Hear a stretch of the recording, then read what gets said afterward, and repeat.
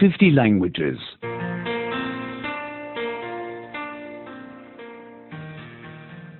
85. 85. 85. Questions. Past tense 1. 질문들. 과거형 1. 질문들. 과거형 1. How much did you drink? 당신은 얼마나 많이 마셨어요? 당신은 얼마나 많이 마셨어요? How much did you work? 당신은 얼마나 많이 일했어요? 당신은 얼마나 많이 일했어요? How much did you write? 당신은 얼마나 많이 썼어요? 당신은 얼마나 많이 썼어요? How did you sleep? 당신은 어떻게 잤어요? 당신은 어떻게 잤어요? How did you pass the exam? 당신은 어떻게 시험을 통과했어요? 당신은 어떻게 시험을 통과했어요? How did you find the way? 당신은 어떻게 길을 찾았어요?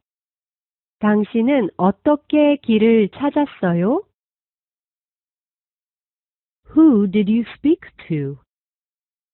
당신은 누구와 얘기했어요? 당신은 누구와 얘기했어요? With whom did you make an appointment? 당신은 누구와 약속을 잡았어요? 당신은 누구와 약속을 잡았어요? With whom did you celebrate your birthday? 당신은 누구와 당신의 생일을 축하했어요?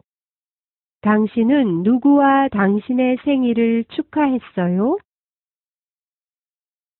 Where were you? 당신은 어디에 있었어요? 당신은 어디에 있었어요? Where did you live? 당신은 어디에 살았어요? 당신은 어디에 살았어요? Where did you work? 당신은 어디서 일했어요? 당신은 어디서 일했어요? What did you suggest? 당신은 뭘 제안했어요? 당신은 뭘 제안했어요? What did you eat? 당신은 뭘 먹었어요? 당신은 뭘 먹었어요? What did you experience? 당신은 뭘 경험했어요? 당신은 뭘 경험했어요? How fast did you drive? 당신은 얼마나 빨리 운전했어요? 당신은 얼마나 빨리 운전했어요? How long did you fly? 당신은 얼마나 오래 날았어요? 당신은 얼마나 오래 날았어요? How high did you jump? 당신은 얼마나 높이 뛰어 올랐어요? 당신은 얼마나 높이 뛰어 올랐어요?